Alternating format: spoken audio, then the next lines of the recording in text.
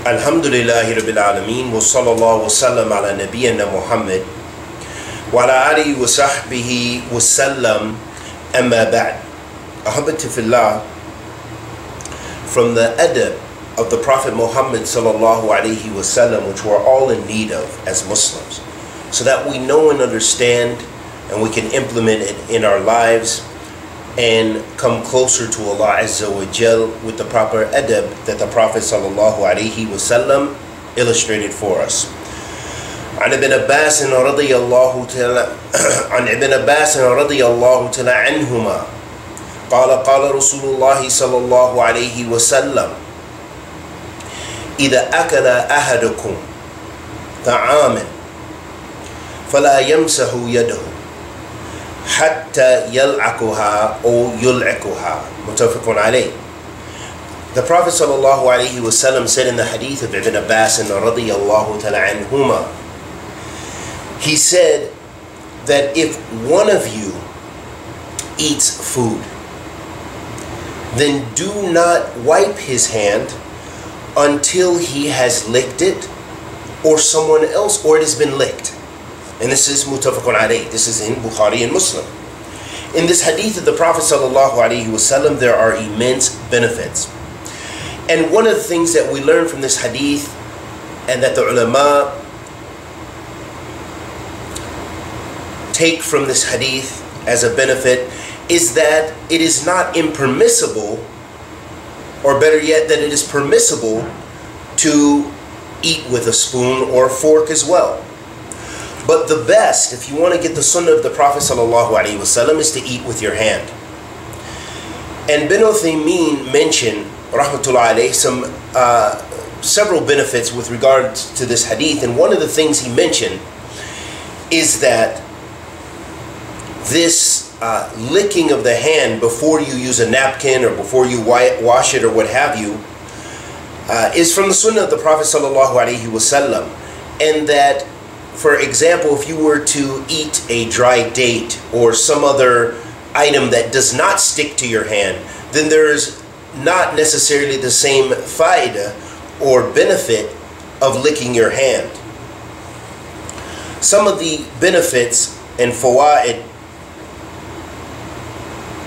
that we learn from this hadith is that, of course, eating with the hand is better than eating with the with a utensil, unless, of course, it is something which you cannot eat with your hand. For example, soup or some other type of food which you cannot eat with your hand.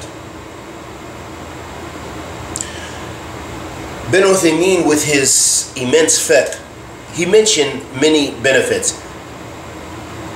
And he said, and what if a person says, لو كان حارا يلسع يده فسوف يلسع فمه. He said that what if the food is so hot that a person will burn themselves if they use their hand like they would burn their mouth.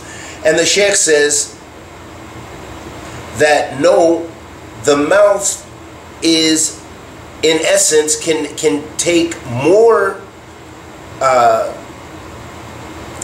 pain or more heat than the hand. And he said, for example, you can drink hot chai, you can drink hot coffee, for example, but it would be difficult for you to stick your hand in that hot coffee or that hot tea. Some of the other benefits of this hadith is, and this is one of the great benefits that I want to mention before we end this study of this hadith. He said that it is from humbleness and humility to eat with the hand, because this was the sunnah of the Prophet sallallahu alaihi wasallam, and of course he had the most muru'ah, and he was the most tawadi'.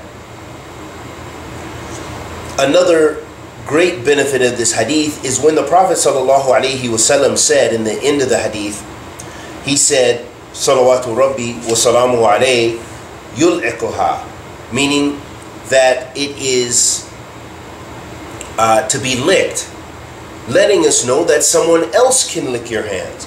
And the Shaykh mentioned this great faida, that between the husband and the wife, that if, for example, the husband were to have the wife, she were to lick his fingers after, in order to clean the hand after eating, then this would also be a type of enjoyment between the husband and wife.